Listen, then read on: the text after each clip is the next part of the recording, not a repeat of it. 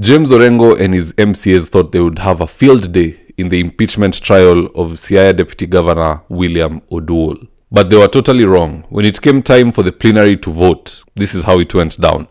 27 senators from Kenya Kwanza voted to acquit the deputy governor, and 16 Azimio senators voted to impeach the Siaya deputy governor. So basically, he'll survive. He'll continue to serve out his term as deputy governor. And what Orengo and his MCAs did has been undone. There's nowhere they can take the man. He's protected constitutionally. Now, in this video, I want us to critically look into why the Senate, and in specific Kenya Kwanza, saved Deputy Governor William Oduol. Because in politics, things don't just happen by mere chance. There's always a reason behind it. And that's what I want us to look into. But before we get into that, let's take a short break. My name is Wafula. I'm a local political analyst, and this is what I do for a living. But as you know, no man is an island.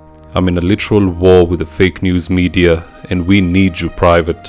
If you're a communication, international relations, or political science major, and you believe you have what it takes to do what I do, then I need you to do two things for me. First, send your CV to topnotchrecruitkenya@gmail.com.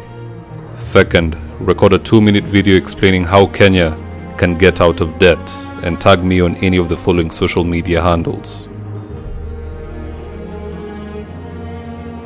Your country needs you private.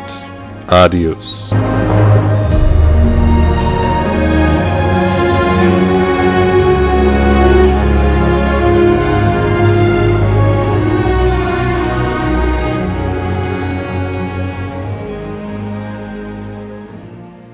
So why on earth did Kenya Kwanza acquit an Azimio deputy governor who has been impeached by his own MCAs? Unanimously, I must add. The first reason is that through the stories that William Oduol has been propagating in the media, TV, radio, newspapers, and even got his chance in the Senate, the main story that he has been propagating is that there is a lot of looting in Siaya County through Imprest. It is very unregulated, it's high amounts of money, it cannot be traced. Where it goes, he doesn't know. He just knows he cornered the people and they said they take it to Orengo. What Orengo does with it, no one can explain. And that automatically tells Kenya Kwanza that Siaya County is one of the cash cows that is being used to fund maandamano, and it is also being used to fund Azimio rallies. Even to pay some of the leaders who are there, because these people don't go there for fun. There is money involved. So it now makes sense to, in fact, keep this deputy governor there. Because when worst comes to worst, he can serve two purposes in that vehicle called Siaya County. Either he can be the speed governor to slow down this looting and stealing, because they can't do it when he's there and he's watching. They'll have to find loopholes and do it in small amounts that will not raise eyebrows with a man. And if he's not going to be the speed governor of that looting and highway robbery, then he might as well be the handbrake to bring it all to a final close. Because they wanted him out so that they can continue doing what they're doing. Now he's back, and they've seen that this man is crazy enough to go to NTV Direct, Citizen Direct, any radio station that will call him, and even if they impeach him, he'll go to the Senate and sing the same tune. So now they know we're in trouble. And that is why Kenya Kwanza have kept that man in that same office. He is needed there. The second reason for coming to the aid of William Oduol, this man is now very popular in Siaya County. In the previous county government, there was over 300 million shillings which went missing. Investigation started, but they stalled. But the people are tired. They went up in arms because of the thuggery and robbery that was taking place in the last administration. That is why they chose Orengo. He looked like a lawman anytime he spoke in the Senate, but turns out words can be vapor. He is the one who is now punishing them, and they are tired. And William Oduol has become very popular amongst the people. I saw a poll that came out just the other day. I don't know if it was Mizani or was it IRS. It was one of the polling companies. I would have to check. And they're showing that William Oduol has popularity on the ground more than James Orengo.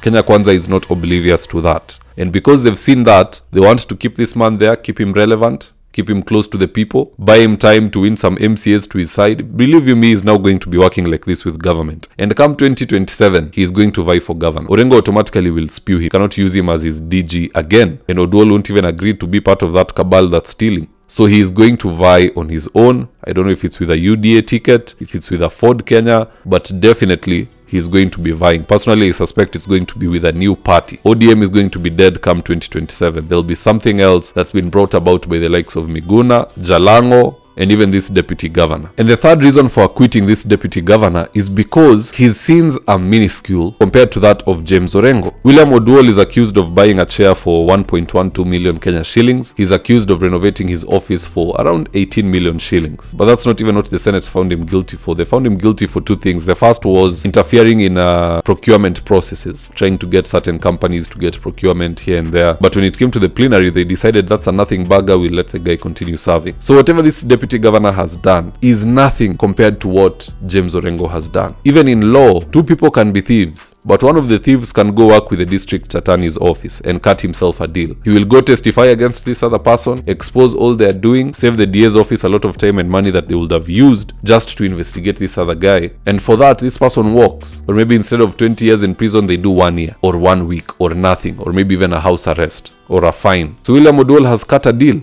He cut a deal with the Senate. That is basically what happened. He went there, exposed the bigger looting that's taking place, which definitely catches the attention of the country because that's quite some money. And at the same time, we are seeing that he has his own misdemeanors, but because you've come here to expose what has been happening in Siaya, I think we'll let you slide. That is why the Senate has decided we are giving this man a second chance. Let him go be there. He's our eyes, he's our ears. This is a place where looting has been taking place for eons. And finally, we have somebody on the inside who will not tolerate it and who will bring a huge spotlight to illuminate the robbery that's taking place. And by the way, I said this not too long ago, in fact I think it was less than a fortnight ago, that the Siaya County MCAs are shooting themselves in the foot along with James Orengo. This man was moving around exposing what they've been doing in the county. The best thing they would have done would be ignore him completely. Let him keep talking, it'll reach a point, it'll steam down, there'll be other things to talk about like maandamano, the housing levy, the NHIF levy and all that. But they rushed through the motions. They impeached the guy quickly, unanimously sent him to the Senate. What happened is he went to the Senate to now explain to senators the looting that is taking place in Siaya County. In so doing, the president now fully understands what happened. He has to be briefed on everything and anything. DP Rigathi is also now fully aware of the looting that is taking place. The Eacc is now fully on the ground, 100% on the ground, to do follow-ups on what DG William Oduol has been exposing. Siaya is going to be flooded by undercover Eacc officers. You might see court orders whereby documents are confiscated and some people are barred from accessing certain offices. That is where they are headed. All they had to do was ignore this deputy governor.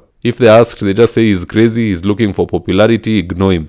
But they've given him validation by trying to impeach him. And more so when he has been acquitted, he has come out on top. Now even the small misdemeanors he had done that people were impeaching him for, they can't talk about it anymore because the Senate said that there's nothing there. Leave the deputy governor alone. So we're going to be seeing some investigations. We hope it won't be like the Uhuru Kenyatta days where people would say we are going to release a report in 3 months of those involved in KEMSA, and they end up resigning without us ever seeing any document. But as usual guys, that's just my opinion. Do drop me your own comments in the comment section below. I'll do my best to read them and to give you a response. Now in the event you're here for the first time, please go on and hit the subscribe button.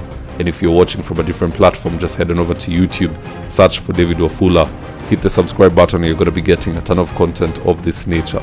If politics is something you're passionate about, this is definitely the one channel that you really need to subscribe to. Alright guys, adios.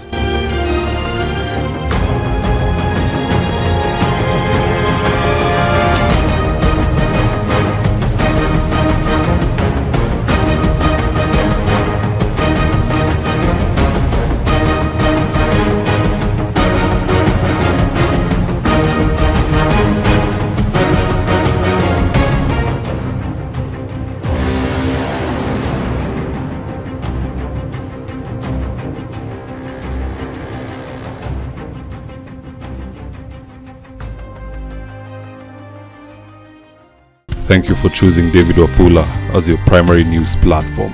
We put countless hours in research, recording, and editing.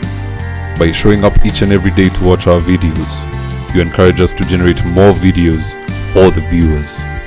We are on a mission to inform, educate, and build a better tomorrow.